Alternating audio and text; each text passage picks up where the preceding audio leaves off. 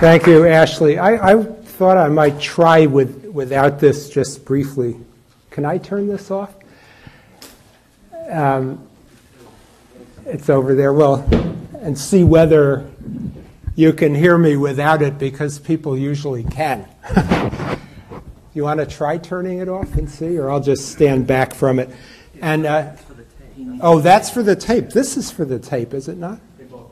Okay, fine. Well, we'll go ahead with it. Sorry.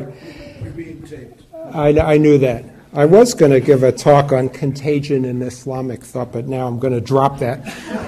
And I just want to thank everybody for coming. Ashley has shown me around the campus. It's very, very beautiful. It's my first time to this campus, and I had lunch with a few of the students, and I was very impressed with their spirit of engagement. And I think that when it comes to China, that's really important, and part of what I'll talk about is why I think that is important.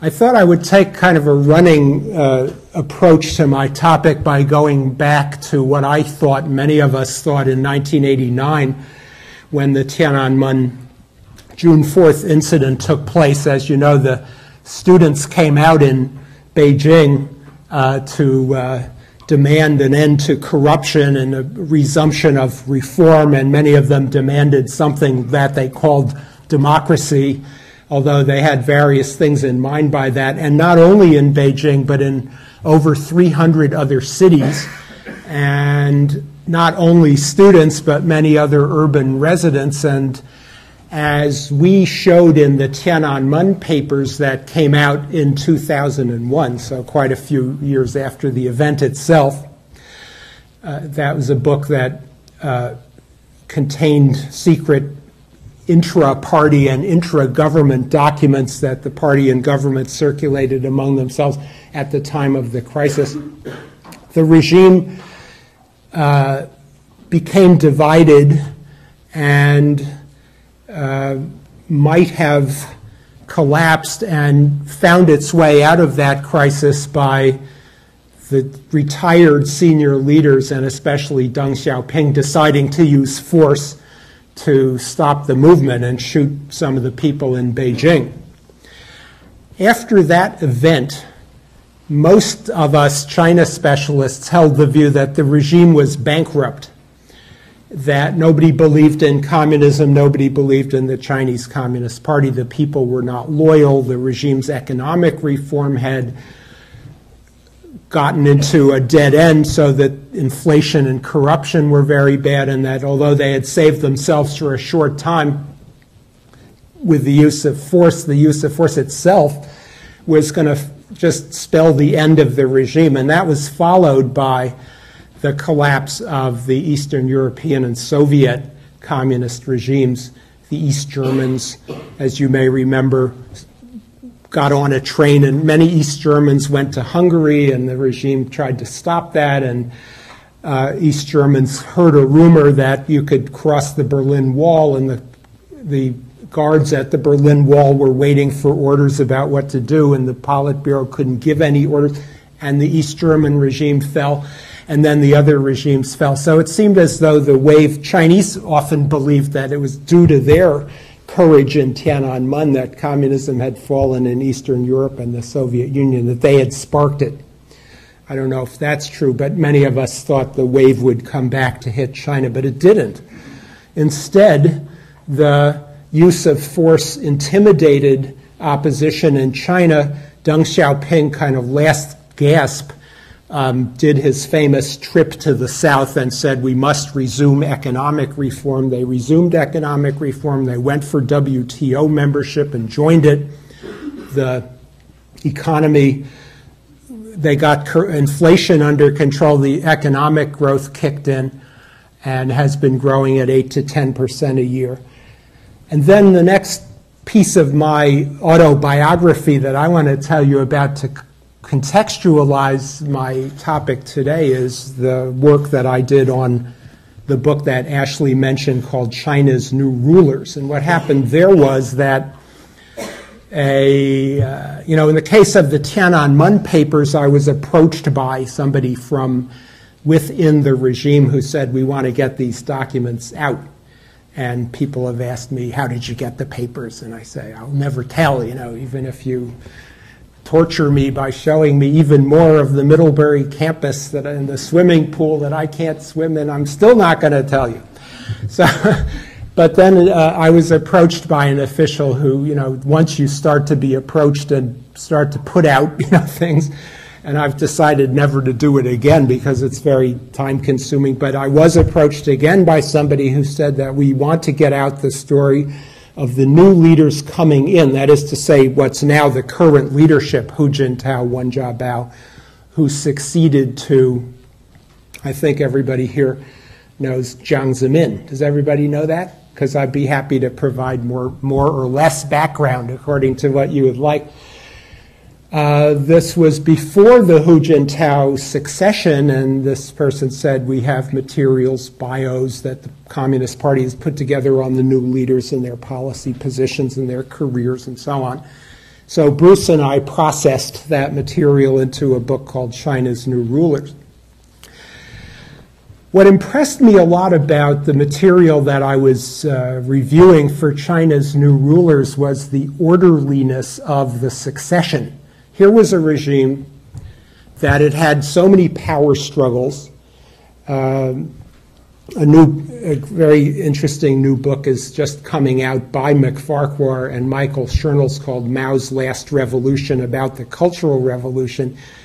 The power struggles, Mao purging Liu Shaoqi, Mao purging Lin Biao, Mao dying, his widow and her colleagues being arrested, Hua Guofeng, his designated successor, being eased out of power, Deng Xiaoping coming out, Deng purging his followers, first Hu Yaobang, whose death was the occasion for 1989, then purging Zhao Ziyang in the course of 1989, the elders picking Jiang Zemin up from Shanghai and sending him really against party procedure into the leadership, Jiang having a very hard time consolidating power, having to then purge his rivals like Qiao Shi, and finally have, a history of struggle that you could take all the way back to the founding of the party in 1921.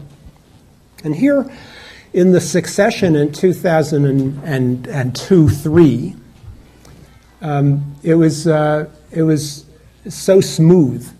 Hu Jintao, the guy who succeeded to supreme power, had actually been chosen not by Jiang. I mean, that's one of the unusual things, is the outgoing guy didn't choose his own successor, but had been chosen before Jiang by Deng Xiaoping. Not before Jiang, but before Deng passed away, Deng chose this young man and said, we'll put him into the position of the heir apparent, 1992. And Hu was not only chosen by somebody other than Jiang, but stayed in that position of heir apparent for the whole 10 years without getting purged. Jiang finished out his term in office without getting purged. Many leaders in China didn't finish their term of office. He stepped down at the end of his term of office. Now, there's a little wrinkle there because it took Jiang an extra year to step out of his third position as the head of the Central Military Commission, but he did do so.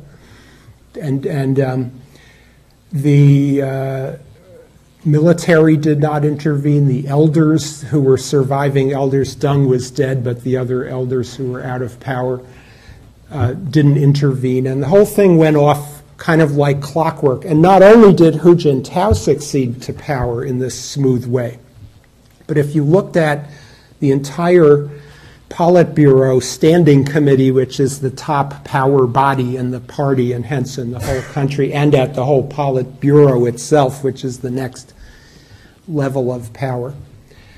What we discovered in working on this book, China's New Rulers, is that all of those people had actually been brought up by a very lengthy, deliberate process within the party personnel system that started back in the early 1980s. When Deng Xiaoping gave an order. So the early 1980s is the early post-Mao period, early post-Cultural Revolution period, and Deng in 1982 was looking back over the history of Mao and the Cultural Revolution and saying that was a mess. What we need to do now, 1982, is to start to pick young leaders that will come up slowly and learn the ropes, be trained. It's like the tenure system in a university, or it's like IBM or some huge bureaucracy. So he said, we want people with 4 characteristics, the sihua. They should be young, they should be educated, they should be revolutionary, and I forget the third one right now, specialized or something like that. So in Chinese Communist Party, when the top guy puts out an order like that, everybody jumps. So in every province, in every ministry, the head guy would be like, who do I have who's got these attributes that I want to promote? And they all picked people and created a list. And as I think we said in the book, that if the CIA had that list, which had, I think, 300 names on it in 1982, they would have known who was going to come up in power. They would have had the names of every single member of the 2002 Politburo, as well as a number of other names of people who didn't go that far, of course, but who went very far up. Now think about in the United States.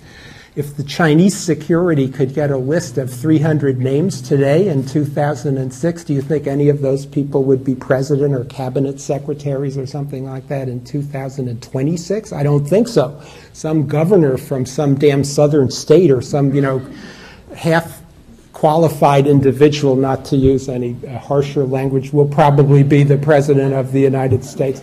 So this is what I would call a very orderly system of personnel advancement. Now, that kind of a system can create bad results, but in fact, in China, I wouldn't say that it has created bad results from the optic of the regime. From my position as a human rights activist or democracy advocate, the results are not that favorable because these are not people who are interested in human rights and democracy. When Ashley asked me how I should be introduced, there was a piece of information I didn't suggest, which maybe is relevant now, which is that I'm the chair of the board of a group called Human Rights in China, and particularly because I'm going to argue today that the Chinese authoritarian system is resilient, I want you to understand that this is not my value position. My value position is the opposite. This is my analytic position. Like the CIA National Intelligence Estimate that was recently leaked, we assess that. I love that language. Islamic fundamental, radicalism is increasing. That's their assessment. That's not what the CIA advocates. And although I'm not the CIA, I would like that same distinction to be clear to you.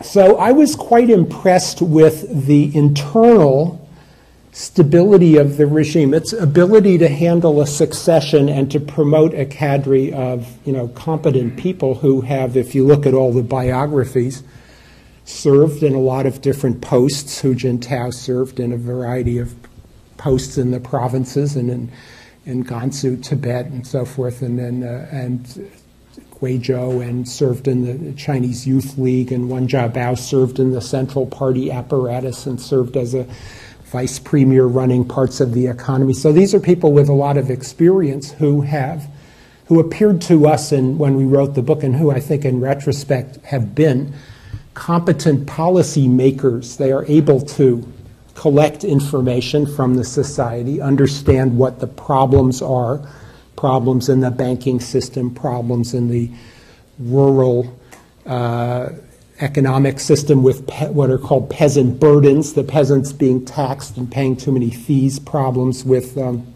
rise of the internet as a problem that they have to address, problems in their foreign policy with Taiwan or with Japan. They're able to get good information. They're able to sit down and talk about it with experts whom they've got around them in think tanks. They're able to deliberate. They're able to come to an agreement. They do a great deal of in-house talk. They're able to divide up the responsibility so that the guy who runs the economy runs it. That's Wen Jiabao, and the guy who runs Taiwan affairs, which is ultimately Hu Jintao, makes those decisions and so forth, and they don't interfere with one another's business. The guy who runs security, who does a very good job of it, is Luo Gan, and he runs it. And they're able to make decisions that a lot of times pan out. Now, I don't want to point to them as superhuman heroes, and they do make mistakes. They have also a lot of trouble implementing their policies down to the grassroots. Oftentimes it's a huge struggle, so you want to stop, for example, construction that's done by provincial leaders that's inefficient overinvestment. The central government has a long, hard road to make that happen, but they keep on it. And if you think back to the whole history of the reforms, the abolition of the commune system, the introduction of a private housing market, the construction of an environmental protection system, bureaucracy and laws, which is by far not yet, doing the full job that it has to do. But huge changes have happened. And so at this point, what we see is the capability to continue to make change that is deemed to be supporting the continuation of the regime. So I was impressed with this capability of the regime to handle a succession and handle elite rotation and replacement and to promote technocrats. So now that was 2002. So now we have a debate happening. This brings me kind of up to date. And this is a debate that happens off and on with Americans looking at China, right? It's like in 1950, what would the communists do? And then starting in the 60s, we were always talking about after Mao, who? We were right, but we didn't know it. Right? Okay, bad joke. For so many years we talked about what would happen after Mao, and the answer was more Mao, but he finally died. And so this debate about, and then when Deng came into power and started the reforms, and in 1978, Deng Xiaoping visited the United States. I'm sure all of you remember that very clearly, right? No, you're not born yet. And went to Houston and wore a cowboy hat and cowboy boots and everything, and he was on the cover of Time magazine. We were then debating, was China going to democratize or not? Really, how fast would it democratize? Deng didn't care about communism. He was black cat, white cat. China was going to democratize. He was just tricking the old guard by talking about the four upholds, that we have to uphold the principle of Marxism, Leninism, Mao Zedong thought, and so forth, and he didn't really care. That turned out to be wrong. Then, as I said, in '89, we all figured that the regime was going to collapse, and it didn't collapse. So this is a cyclical debate. And right now, the debate is being triggered, I think, by two things. One is that when Hu Jintao came to power, many people, because of his necktie and his suit and his haircut and all that thing, and many people thought, and because of WTO membership and things, people thought that now we're going to see a reform leadership. And Bruce Skilly and I in our book said that that's not true, but that Hu Jintao and his other colleagues were not interested in moving the political system in a liberal or democratic direction, but many people expected it. And the other thing that hasn't happened, and on the contrary, we see a crackdown. We see the human rights and democracy situation getting worse, and Ashley has paid a lot of attention to the internet journalists and foreign journalists and Chinese journalists who've been detained and arrested and beaten and various things like that have happened to them. And then in human rights in China, we look across a broad span. Religious freedom is being curtailed, and the so-called Weichan, or rights defense or civil rights movement in China, there's been a rolling crackdown on that. So with the retrogression of human rights under Hu, which has its causes, I probably don't have time to go into that, but I could in Q&A, but having to do with the next party Congress and various events that are happening.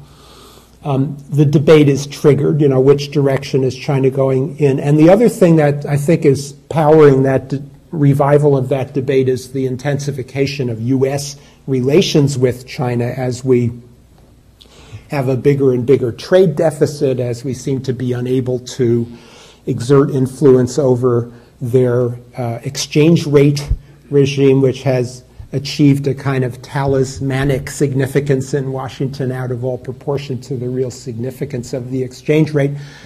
And as we depend more and more on China to handle the North Korea problem and the Iran problem and so on, it just, people in China want to know, what is happening with China, people in Washington, I mean, and China's answer has been to bring out this theory called peaceful rise.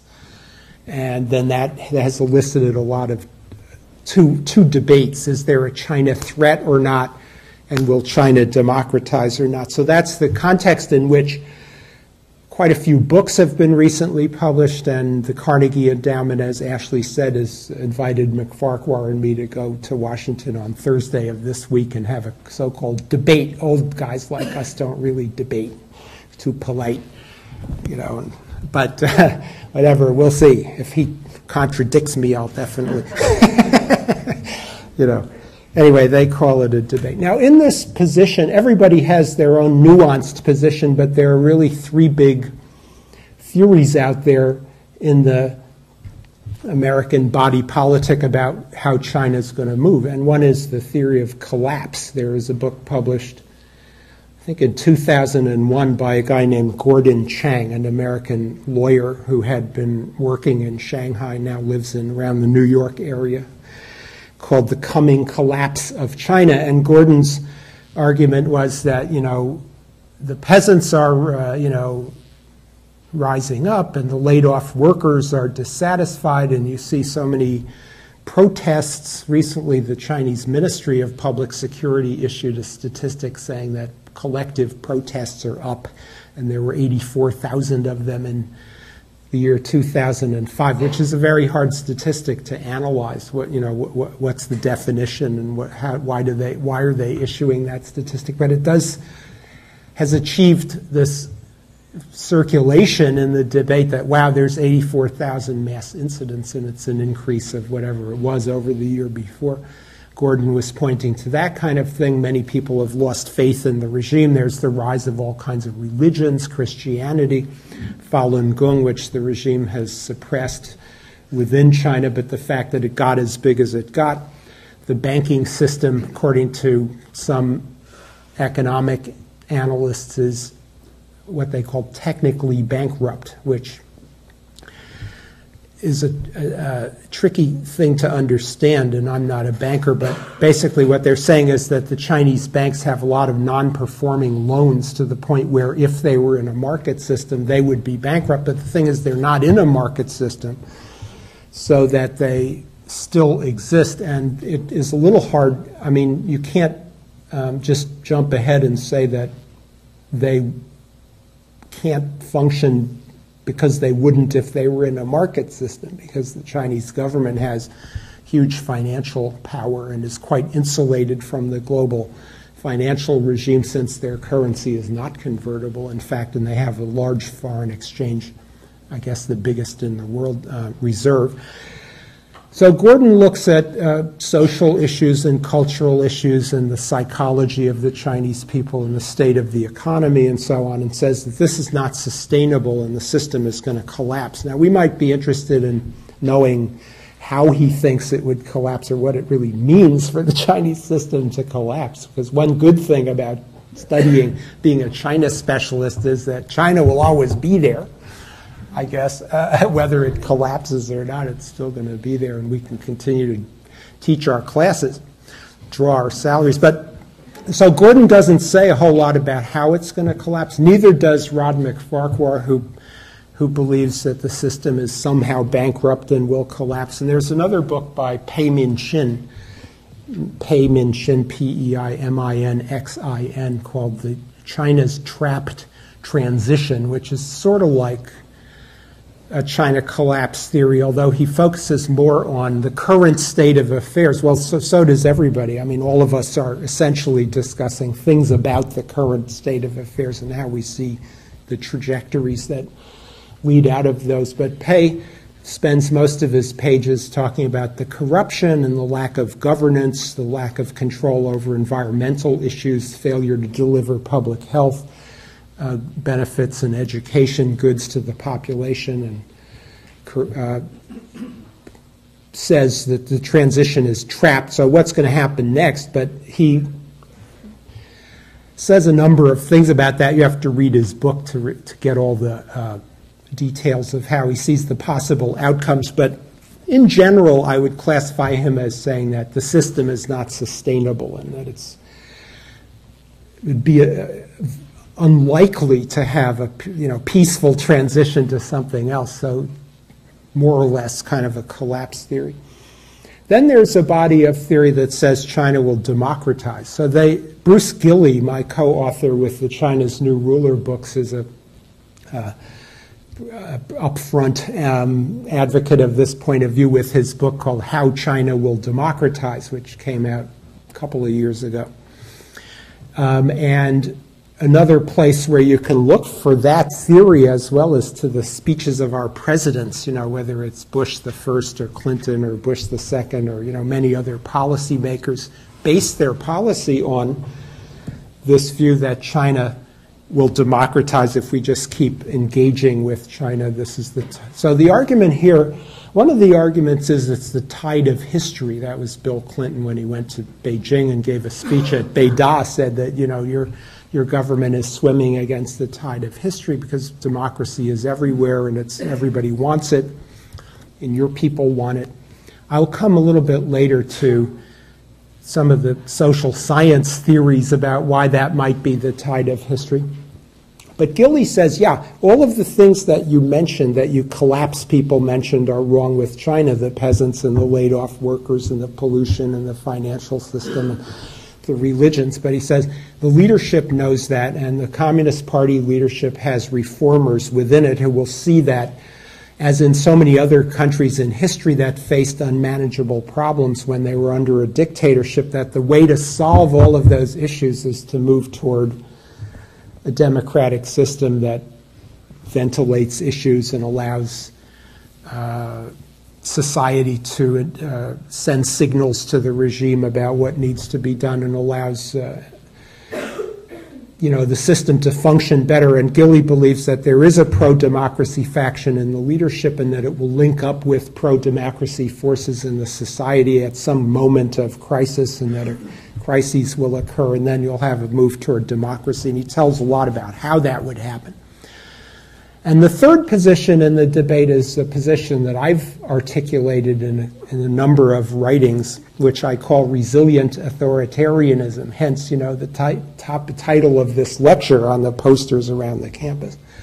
And I start with the top-down view that I mentioned coming out of the book China's New Rulers, that the leaders themselves are intent on power, that the party itself is a well-functioning machine. And then I address the bottom-up concerns that most of these other authors emphasize, the state-society relationship. So I say, yeah, you have all those problems. So all of us agree that these problems are there about the peasants, the environment, and the financial system. But I say that the regime, proceeding from the most important thing is the will to power. And I argue that authoritarian regimes are not overthrown until the time when they give up. Now, why do they give up? Why did the East German regime give up is a very interesting question, or the Soviet regime. And the collapse guys could come back to me and say the leaders give up simply because the society refuses to accept them, and they see that. That's why Ceausescu fled, right? When he was booed in the square, he fled because he knew he was going to be killed. So, okay, I could enter into that argument. I don't want to enter into it now, but what I just want to, I guess, assert is that I make the claim that as long as the regime hangs together and is intent on keeping power, nobody can overthrow them. And then I say that they see all the same problems that we see, and they do things about it. I've already talked about policy innovation as one of the big things that they do. So when the peasants are, a seething sea of discontent, The leadership has done several very important things. They've held village elections, which has been efficacious. I think the evidence shows, although the elections are fake, I'm the first to agree to that or assert it. Nonetheless, it provides a way to get rid of local leaders that are unacceptable to the peasants and has served that function. They have allowed the peasants to migrate to the cities for work. They have lifted hundreds of millions of peasants out of poverty defined by whatever measure you want, the Chinese or the World Bank poverty line, through a lot of different methods. And then most recently, they've announced the abolition of the rural taxes and fees. Now, there's a big debate over whether those taxes and fees have truly been abolished and so forth, and the answer probably is. In a huge country like China that it varies from place to place, but in some places they have been abolished, and in any case that's been announced. So the regime holds on to power. I want to give a number of reasons. First, by the will to power and hanging together as a regime. Secondly, by policy innovation. Thirdly, by successful control over public opinion through a very complicated process of controlling the media and controlling the internet. Now, of course, control over the media and the internet is not perfect, and Ashley was telling me there are 34 million blogs. And it's a moving game, but I would say that as of today, October 2nd, 2006, you may have 34 million blogs, but the regime has enough internet police to run around and shut down the blogs that get too much attention or that say something that's too radical. The other ones can exist. That's not going to overthrow the regime. And it's the same thing with media control. Meantime, they're out there very positively projecting their media message, which is a message about, we got the Olympics, we told the Japanese to go to hell, we've bottled up Chen Shui-bian, the president of Taiwan, we told the Americans that they can't push us around, we're solving the, we love HIV AIDS patients and we're giving them free drugs, and we actually went and kissed them. They send out we're cracking down on corruption. So the Chinese regime doesn't just sit there waiting for the internet and the mass media to shape their image. They have a lot of people that they hire and pay who are party members to go out there and create an image. And they've created a very diverse press. Those of you who've read the Chinese press, there's sports newspapers and fashion pages and everything else, so that most Chinese, Ashley's good buddies with the head of the Shanghai Media Group and other media groups, most Chinese who live in the media environment feel that they have access to everything that they want in the media. It's a lot of diversity. It's only the ones with a very sharp, sense of political curiosity that would feel somewhat frustrated, and that's going to can always turn into an important group, but most of the time it's not. So regime sticks together, policy innovation, control of public opinion through propaganda, growth of the economy, so that many, many people, and especially urban residents, feel that my life is better now than it was 5 years ago, and it will be better 5 years from now than it is now. These are very important attitudes in public opinion. So if we see migrant workers who are poverty-stricken and HIV/AIDS sufferers who are locked up in villages and so forth, those people are here, there, and there. While the big urban mass, and I think that any toppling of the Chinese regime has to be done in the cities now, because it can't be done in the countryside because the countryside is too dispersed, and the military will, has the easiest possible time, the People's Armed Police, in cracking down on isolated rural incidents. The urban residents, by and large, are living in an environment of tremendous prosperity and construction and more entertainment and consumer opportunities. Then another element of the picture is a successful foreign policy that people are proud of. And another element of the picture is repression. So it's important to include in our understanding of how the regime survives its skillful and determined use of repression. It arrests, Falun Gong pops up. They've basically wiped it out in China as far as I can tell. China Democracy Party is formed. They watch for a little while, arrest everybody, exile some of the leaders to the United States. All these arrests. Now, one of the interesting things is some of the most recent outrages that have taken place, like this blind activist. Well, the Zhao Yan case, the New York Times researcher who was arrested for leaking state secrets, they couldn't convict him. They had nothing on him, so they held him against their own procedural law for a long time, many months, and then the more the New York Times protested, the more that the Chinese said, okay, I'm going to convict him for, littering or for just whatever. And that's what they did. They sentenced him to 4 years for some ridiculous thing. And this blind activist is sort of my favorite case, quote unquote. It's very tragic. I met this guy when he was visiting New York, sweetest, nicest young man. Very inspiring person who was blind from early in life with a fever that he had contracted and sent the usual road of blind people in China to study massage and Chinese medicine and back to the village and working with villagers and other disadvantaged people, and found out that the women were being subjected to forced abortions and forced sterilizations, and he was very empathetic, and he began to study the law and tell these women how they could appeal and all this kind of thing. And the local party secretary, who wanted those birth targets to be under the target so he could get ahead in his career, at first was proud of, look, we have rule of law and for freedom here in Linxi, Shen, or Linny, whatever it is, in Shandong. And then when Mr. Chen began to get a lot of international press and began to tell too many women how to, that their rights were being violated, the local party secretary got irritated, had him beat up, and so on and so forth. And then he kept on going, and he was more and more prominent internationally, so they railroaded him on some, again, ludicrous charge. My question is, when local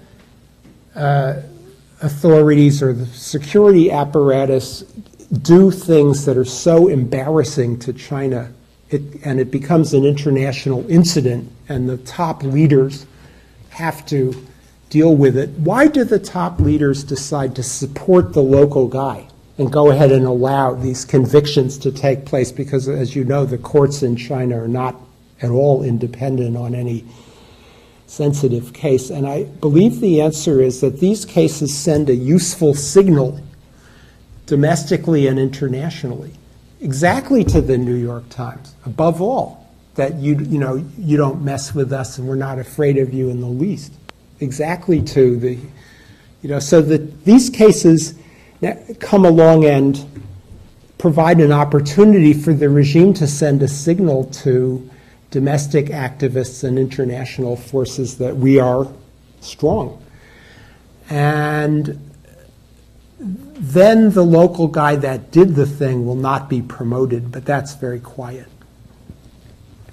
So this is my view of why the regime is resilient today. Now, I want to emphasize something political scientists like to emphasize, which is contingency, which is my little back door, where I say, that's the way I see it today.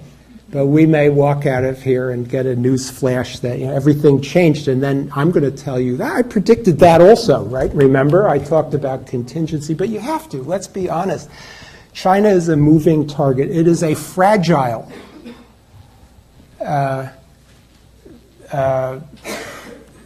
what is the word I'm looking for here?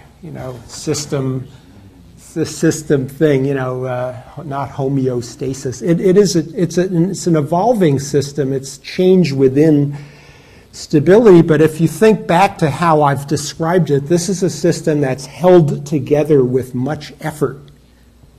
It is not a system that just hangs together very beautifully like Middlebury College or something that's, a U functional system, EU functional system. It is a system that's held together with a lot of coercion, with a lot of, putting out fires all around the place.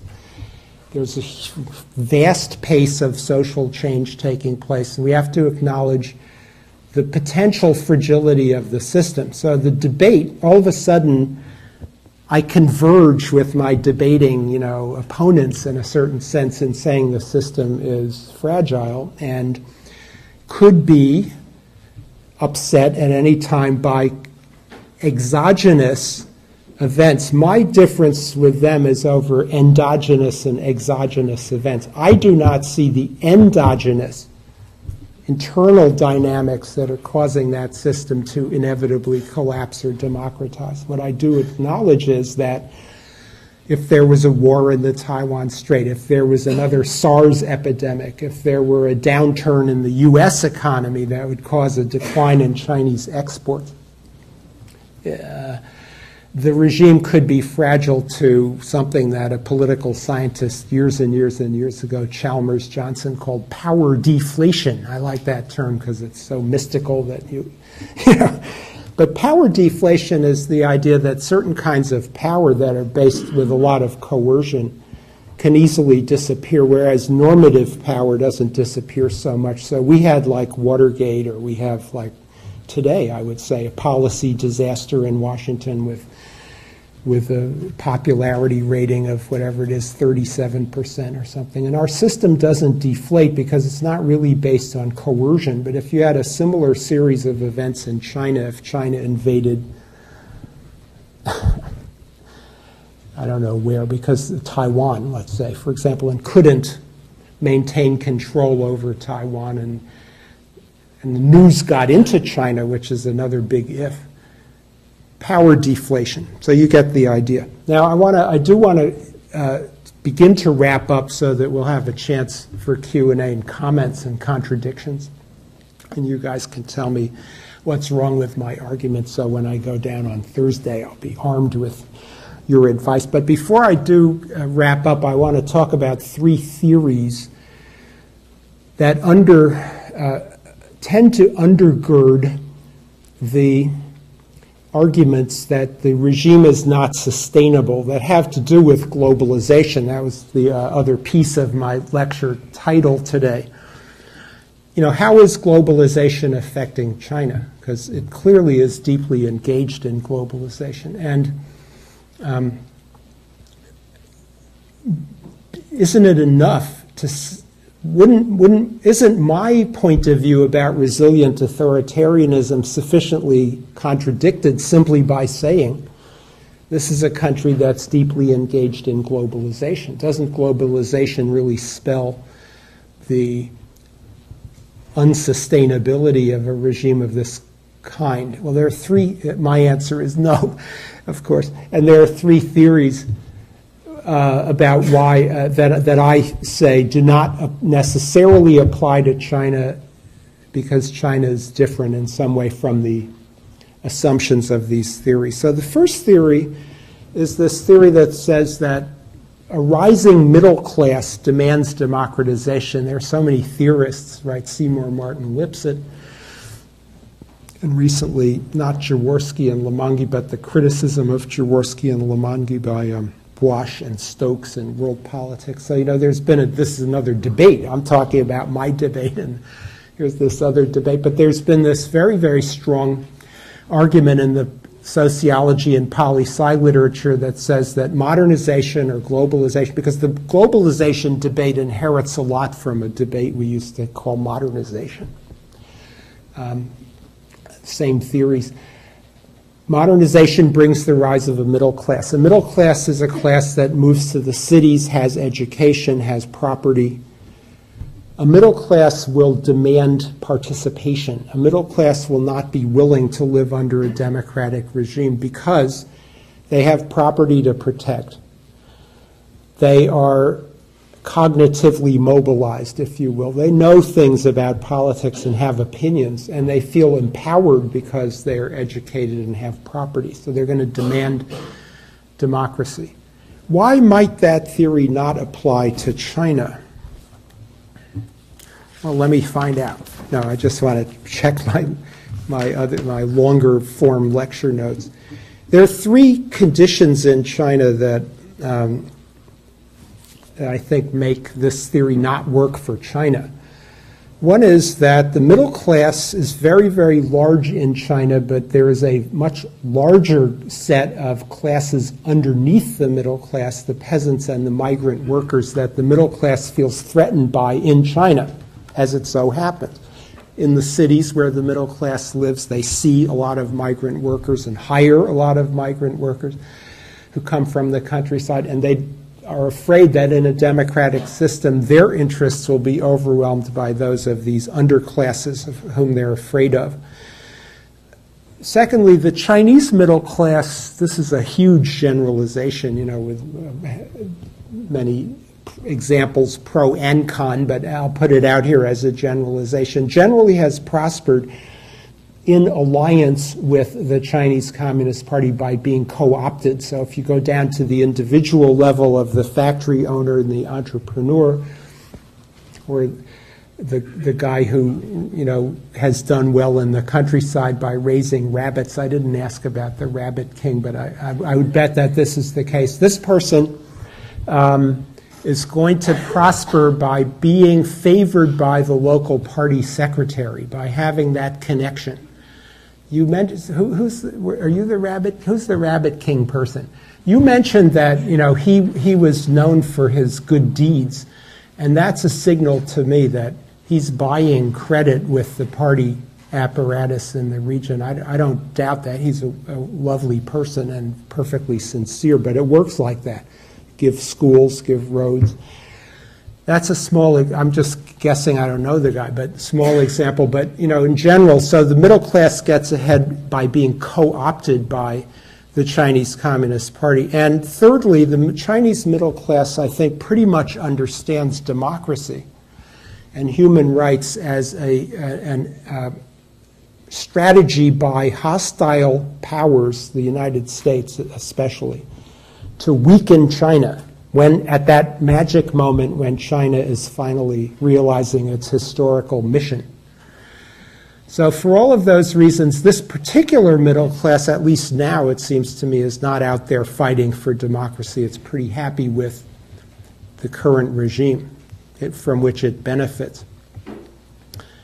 You might say, well, but Taiwan, South Korea, those prove that the theory is right, and the same thing will have to happen in China. But Taiwan and South Korea are so different from China, and one of the most important differences is that Taiwan and South Korea were dependent upon the United States strategically, and China is not. And there was a lot of American pressure that went into the democratic transitions in those two places. The second theory that I disagree with is a theory that says that under conditions of modernization or globalization, that the society becomes and the market become too complicated for an authoritarian regime to manage. Tom Friedman, in his several books and in his columns, the op-ed columnist of the New York Times who talks about globalization, has this golden arches theory of globalization, saying that, the global financial markets will punish you and your economy will not succeed if you don't allow free flow of information and allow everybody to coordinate freely, and you have to have democracy. Prior to Tom Friedman, there were many other theorists, and most prominently somebody named Talcott Parsons, a famous sociologist in the 1950s, who correctly predicted that totalitarian regimes like the Soviet. If you read Talcott Parsons' book, The Social System, toward the end of the book, he has a section on why the Soviet system will ultimately fall. That book was published in 53 or 4, and he was absolutely right. Not only was he right in the prediction, but he was correct in the mechanisms that he described, how it would happen and why the Soviet system couldn't coordinate such a complex society. But what the Chinese have done is to move into a hybrid arrangement in which the party retains political dominance, in which the party and state control the banking system, the railways, the pillar industries, and a lot of the rest of the system regulates itself. and they control some information but not all information, and they've got this system working right now so that it defeats the theory. And I think one of the permissive conditions for that is exactly globalization, China's access to American and European markets for its products, and the ability of China to float its economy along, even if the state enterprises that remain are highly inefficient, that the GNP keeps going up and people keep being employed and living standards go up because you're exporting to the United States with the cheap labor advantage. And the non-convertibility of the currency is another, I think, a condition that insulates China from this logic. The third theory that's out there about globalization is a theory of norm diffusion or soft power, or what's called by some people sociological institutionalism. And that's a theory that says that in the global system, no country can isolate itself from the normative diffusion of the ideas of human rights and democracy, which at the bottom line of this theory is to say that these ideas are incredibly attractive or even correct, like Francis Fukuyama's view is, quite frankly, that the idea of democracy, the market, and human rights is simply correct and that it's the end of history. So if you have an open marketplace of ideas, those norms will diffuse. And then there's some other poli-sci people who are not willing to be quite as upfront as Francis Fukuyama, like, say, Catherine Sickink and Thomas Rissa, who don't say that thing is correct, but that leaves the question of why. But they say the norm diffuses of human rights through mechanisms of national communication and pressure and so on.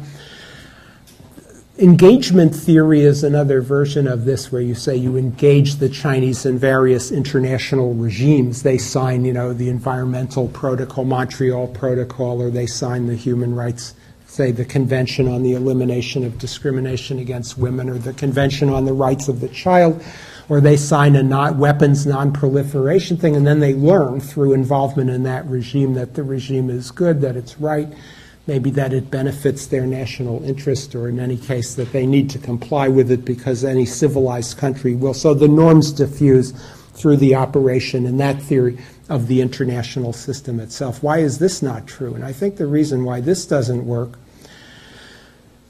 is partly is that the regime continues to control propaganda. I don't say ideology because I agree that the ideology is dead, but the regime controls propaganda, and it's persuaded a lot of people that these Western ideas are not necessarily correct and that the West has ulterior motives that are trying to damage China. But the deepest reason why I think that theory hasn't worked so far is that China is China. China is the central kingdom. China sees itself as a civilization with a long history. If China is going to be modern, it wants to have a modernity that is distinctively Chinese. The Chinese seems to be fundamentally not interested in learning from somebody else all the details of how to be a modern civilized power. They want to work out their own, what one author called alternative modernity, another one of those lovely terms that I like to use on the campuses,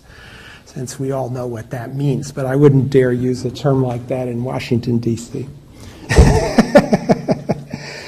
So if I had more time to filibuster, I would want to address the question of why it matters to us. But I think, I won't. But I think that it is important for Americans to figure out and have a good understanding of China's trajectory. And in my opinion, important for us to get used to the fact that this regime is not collapsing, and we probably will have to work with it for quite a long time, which sets a bit of a different framework around how you talk about China policy than I think is the usual framework within which it's discussed in Washington. And it puts a lot of importance, in my view, on the human rights agenda, which is my little pitch, right? As I think that if China's not going to just democratize by virtue of Kentucky Fried Chicken being in Shanghai, then we do have to worry about the human rights agenda, and that raises a whole another lecture that Ashley would have to invite me back for if you want to hear what I think about how you do human rights with China and why it might be possible and how difficult it is, but that's another series of topics. Okay, let me get some Q&A. Do you want to recognize people and control the surging masses? Thank you.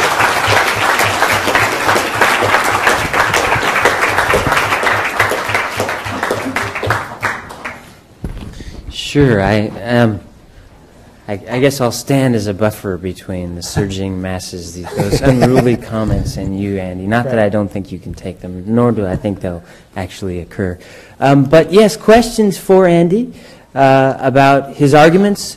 Any challenges from the audience would, I think, be welcomed, seeing as he's going up against some stiff competition on Thursday. Harvard's best, Roderick McFarquhar. Yes, in the back.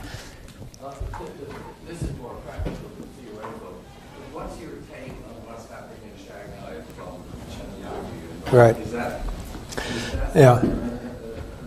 simply cleaning out the remains of the old Shanghai gang with the real war on corruption or what? My take obviously has to be very provisional right now because the whole story hasn't come out, and it would go against my whole argument if this breaks out into a factional struggle and shows that Hu Jintao is weak, and if others, people, if there's any sign of division in the leadership or weakness, then it could lead to the power deflation I was talking about. But right now my take on it is, of course they do carry out a fight on corruption. I think I wouldn't discount that part of it, and it may be that going this high will actually in fact do something to check the spread of corruption, so to speak. But I think a lot of it is, as you said, cleaning out the Shanghai gang, getting control over this city that has probably been, run very independently of central government economic controls and controls on investment. And in the lead up to the 17th Party Congress, the Party Congress that Bruce and I wrote about in the book took place in 2002, the 16th. They happen every 5 years, so the next one is 2007 in the fall, about a year from now.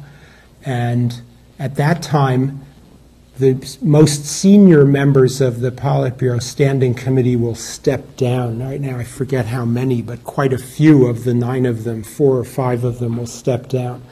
And new people will be appointed who will include among them the one or more than one candidates to succeed Hu Jintao in the next 5-year thing in 2012. So this is a very important Congress, and one can imagine, and they will be having this fall, this month, an important party plenum that will be part of the groundwork for the thing that's going to happen a year from now. So there is a lot of positioning going on about who's going to be promoted, who's going to be retiring. And I think that these events, which are murky, and I don't know the exact connection, are related to that jockeying for position.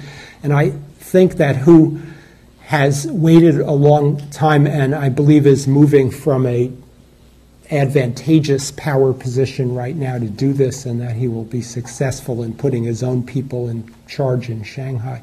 But if it doesn't work out like that, then, my guess will be wrong. Sure. Mark Williams and then Don Wyatt. Thanks very much for a really interesting talk. I was wondering, I know China is more or less a world unto itself, and I learned a lot from what you were saying about, of course, the Chinese development, where my competitor. But I'm wondering whether or not the explanation that you have, this concept of resilient authoritarianism, do you see it as being applicable beyond China? Are there any other instances of this where the kinds of dynamics that you've identified in China seem to be operating in ways that belong to authoritarianism? Or is it more or less an estimation that is realistic for China because of its unique properties? Well, a lot of the specific reasons that I gave why the three theories wouldn't apply seem to be, as a package, unique to China as far as I can see. But I do think the basic idea that an authoritarian regime that faces all kinds of challenges and that seems from a Western optic to be, out of touch with reality can survive for reasons of its own through effort to survive is one that applies in Iran, maybe in Kazakhstan, and Russia, for example, and that the notion that there's a wave of democracy and that authoritarianism was an unfortunate episode in history that lasted for 4,000 years but is finished. I don't think that's true, and I think political science needs to continue to study the dynamics of authoritarian regimes and how they operate, because I think authoritarian regimes will continue to come into existence and continue to survive and adapt themselves to conditions of globalization in general. But the particular way that the Chinese regime has done it, probably, let's take Iran, which is a country that I don't know, a lot about, but there they have a large middle class, they have a lot of dissent, they have a lot of free-thinking individuals who don't believe in theocracy, and yet it would be, and I don't want to make predictions about Iran, that would just compound my being out on a limb, but I mean, they obviously at the moment are keeping ahead of all of these challenges in their, as a regime somehow. Don? Thanks also, Andy, for a very stimulating discussion. You seem most dismissive, I want to work on this theory somewhat. You seem most dismissive of the theory of the first theory, the theory of collapse. And I'm wondering, talking to all the contingencies what would it take for that to be right? Yeah. And I guess the second part of my question is, how do you get back to the fact that Bruce Gillian, and you work, I suppose, elicitously Yeah. arrived at, I think his book is called China's Democratic Future. Yeah, that's right. How it will happen. How do you account for the fact that the two of you ended up with such dissimilar views? Yeah. He seems to subscribe to theory number 2. Yeah. Of course, you've got your own Yeah. resilient authoritarianism. So could you comment on that? Those are great, questions. About the theory of this doesn't, I'm perhaps most dismissive of the democratization theory because I don't see a pro-democracy faction in the Chinese Communist Party, which Bruce sees. He talks, if you read the fine print of his book, he talks about Zheng Qinghong, for example. And we talked with the guy who gave us the materials about Zheng Qinghong and came away with, and this guy told us that, and we wrote in the book, that Zheng Qinghong is a very flexible character who would do whatever it took to, survive in power and to try to keep the regime afloat, including democratization. But I did not come away with the understanding that Zheng saw a, positive mission of democratizing, that he wanted to find an opening and then do that. I understood it to be, if he was forced to it, he would hop in that way. But that leads to the point that thanks to the repression by the Chinese Communist Party, there's no rival leadership in the country. There's no, what Taiwan had, a Dang Wai. So I can't picture democratization. The weakness of the collapse theory, to me, is that it's a very vague theory. To answer your question more directly, what would it take? The answer is it would take, as I said, a public health, perhaps epidemic that the regime would mishandle and couldn't keep under wraps, that masses of people would think I'm going to die and the government is doing nothing to help me, like people thought SARS was, but turned out not to be, because it wasn't that infectious, actually. Or a war in the Taiwan Strait that China loses, which I think is not going to happen. I don't think that war is going to take place. Or a war in the Korean Peninsula that leads to, say, a flood of refugees, but which is another thing that I don't think is actually going to happen. So although I can envision contingencies leading to a collapse, these are contingencies that I can think of are each quite unlikely. And then if you try to think of additional contingencies, they have the attribute of being even more unlikely. Say, a meteorite falling, or, men from outer space landing in the Beijing Olympics or something like that. The ones that I thought about were the most likely ones, but at the present time they don't seem to be that likely. And the other thing about the collapse theory that I would argue against it is that it doesn't really say what will happen. It uses the word collapse to purport to predict some outcome, but what is the outcome that is predicted by the word collapse? What would that look like? Could there be some conceivable threat to Chinese sovereignty? From whom, though? Yeah. I mean, so I teach a Chinese foreign policy course, and I look around the environment of China, and they've got cooperative relationships with Russia, which in any case no longer has the military power to really threaten China. There's Japan.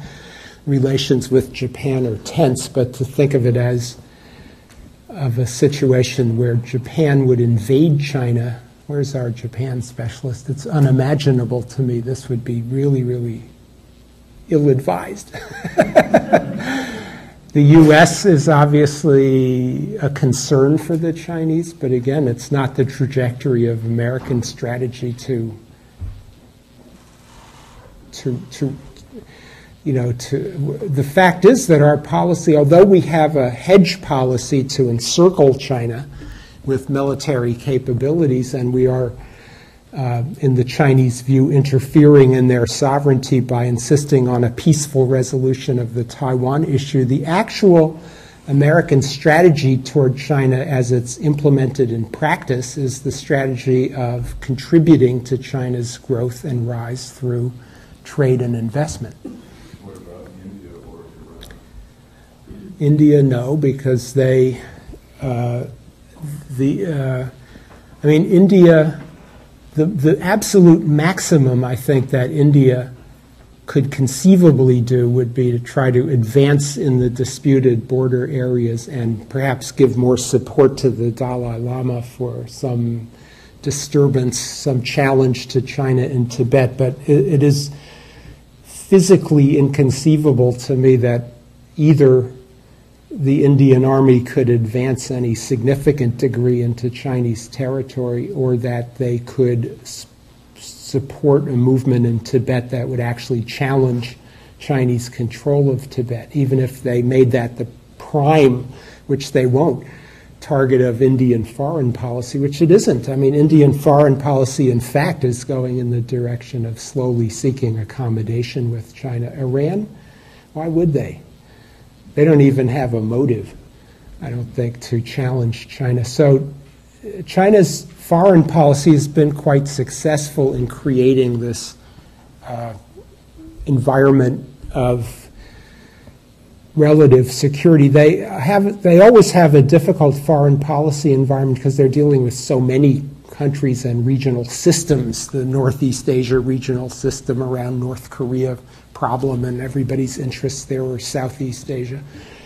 But they're not gonna, and they could suffer certain foreign policy setbacks. That also seems unlikely, but their policy would be a loss for Chinese policy if, say, the North Korean regime collapsed, and that could happen. But it doesn't appear to be underway right now. That regime is another one that's not collapsing. Yeah. The reason I think that Gilly and I perhaps came out with different perspectives this is a very interesting question, which I probably should have puzzled over a lot more than I did, but haven't had time to. But I think the intellectual autobiography that I gave you at the beginning might be part of the answer. I came from a position, that the system is going to collapse, and I was surprised by its resilience, while Gilly came from a different background, which you can have him come talk about if you want to, but I won't go into it now. But and he was perhaps kind of surprised by something else, by the pragmatism of the leaders.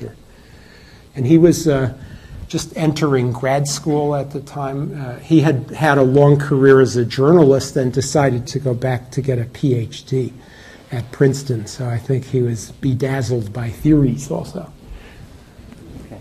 David Rosenberg. Thanks for that talk, Andy. Sure. Let's see. I think actually there may be one other factor. Hasn't been mentioned much today. We might hear a lot more about it tomorrow. That may cause both a threat of collapse and then perhaps a lurch towards democratization. And that is continued economic growth. And that, I think, if you do the projections in a linear fashion, clearly leads to some finite limits in terms of water supply, energy supply, big demographic shifts in terms of urbanization, aging of the population. Somehow those complex problems have to be dealt with. And it wouldn't take too much of a tremor in the world economy to make all of those acutely difficult, leading to threats of collapse of transportation systems, distribution of supplies within the country, which could cause an imminent collapse. And one thing to head off an imminent collapse, especially of incomes in rural areas, might be democratization, give more of a say. Why, in fact, you asked the rhetorical question, but why, in fact, do they make such an announcement that the state knows there are 80,000 protests or whatever form in the country? Isn't this also an early warning signal that we hear your protest? And the people who are protesting, I believe, are workers, farmers, going through all these horror stories of problems that I can tell from as far as I can tell.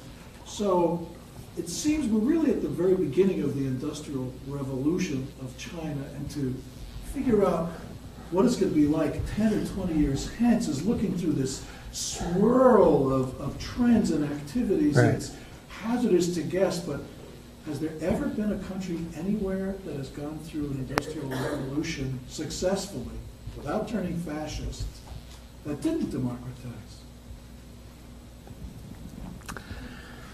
No, but China is a very big country, and it's in another time in history from the one when those other countries went through this thing, and then it's another part of the world in another strategic environment and stuff like that. So, no, I agree. Those theories that I argued against are not spun out of thin air. They are the story of what happened before, put into the form of theory. And I think what I'm arguing is two things.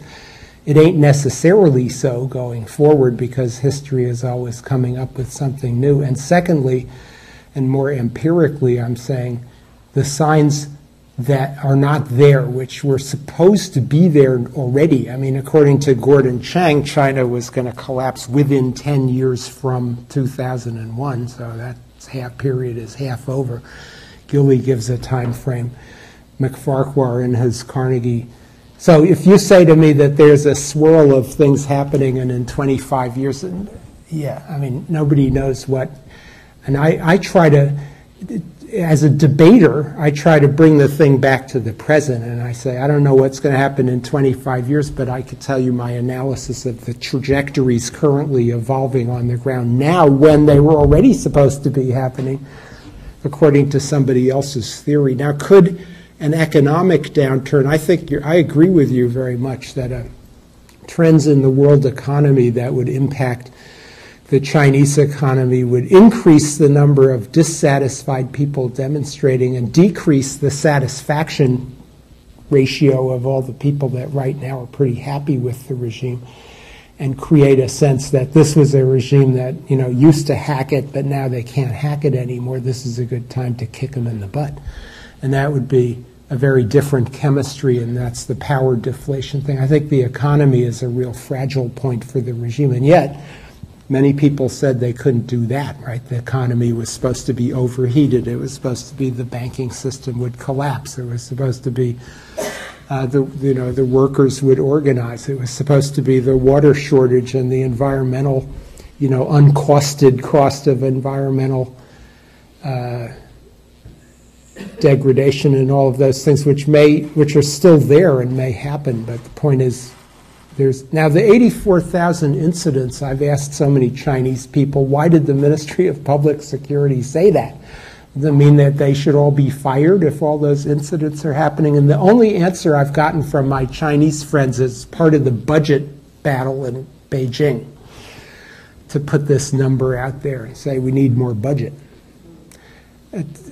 I'm not entirely satisfied with that answer, but I simply don't know what the answer is to that very valid question, why they did it. All right. John Brain.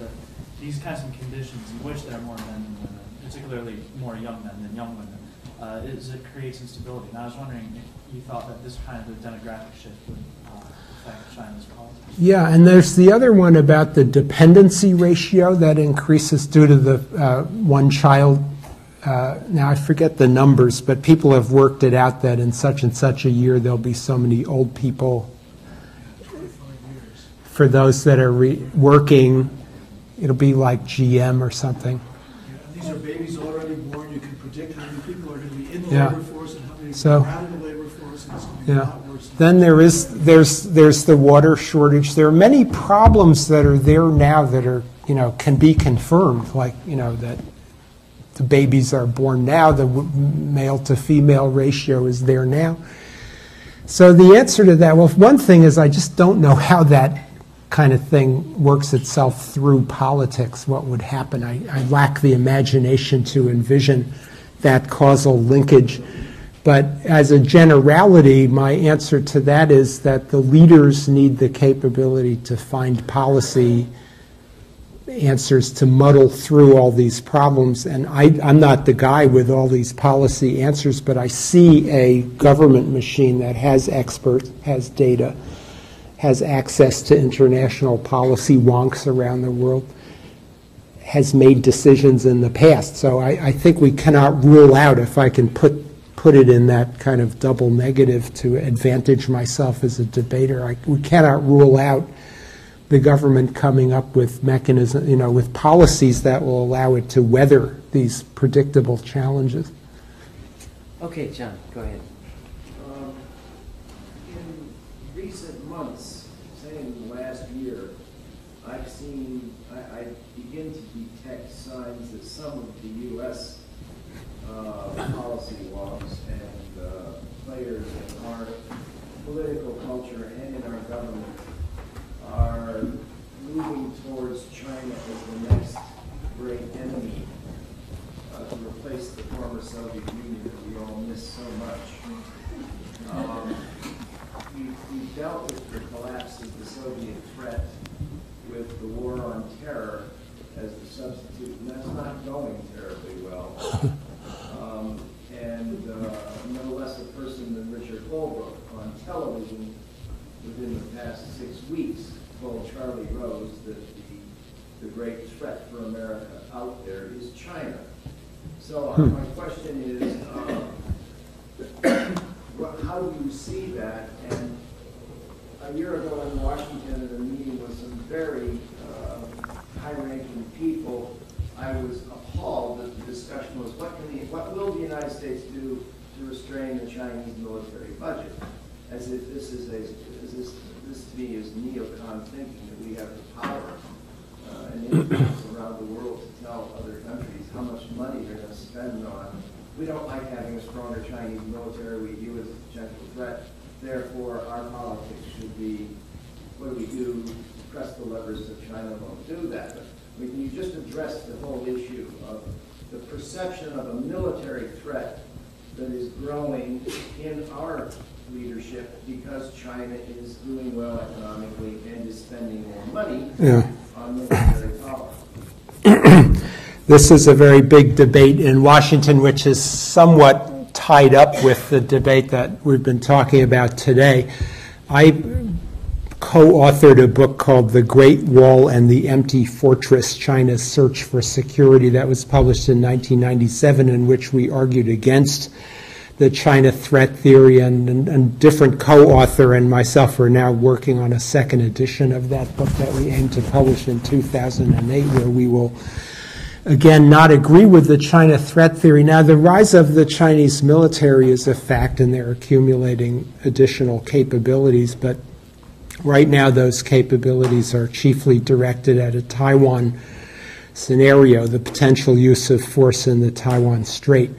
They have other security concerns, the security of the sea lanes of communication in the South China Sea. They have to be prepared against the rise of, the Japanese military is also improving itself step by step. The U.S. is promoting theater missile defense, both in the Japan theater and the Taiwan theater.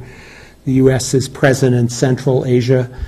The Chinese use diplomacy and also build up their military to be prepared for various contingencies. The Defense Department then looks at that buildup. It's kind of a classic security dilemma dynamic, and says what in the annual DoD report on the Chinese military, they raised the question, after Taiwan what? So assuming, and this is correct for the DoD to think down the road that after Taiwan somehow is resolved one way or the other, and China has all these capabilities, what will it do next? There aren't too many answers to that, because I don't think that I don't believe, and I don't think that most American military thinkers believe that China will challenge a U.S. naval supremacy in the South China Sea. It's just too expensive, and it's not the strategy that they've taken.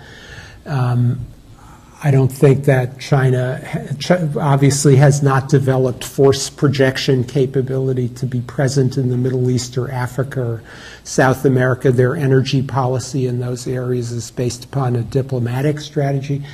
I just don't see the place where, now you can dream up things, Korea and Taiwan, where the two armies would come to a clash, and where that would be a very serious clash. And a lot of the debate in Washington is over Chinese so-called asymmetric warfare and how they might defeat us in a Taiwan scenario, even though our military is better than theirs, and so forth. And those things are worrisome. In the case of a Taiwan Strait scenario, the Chinese military has a real capability to inflict damage on the U.S., and in a combination of military and political events, we could lose. But beyond Taiwan, I just don't see it. I can't see where it would happen. Okay.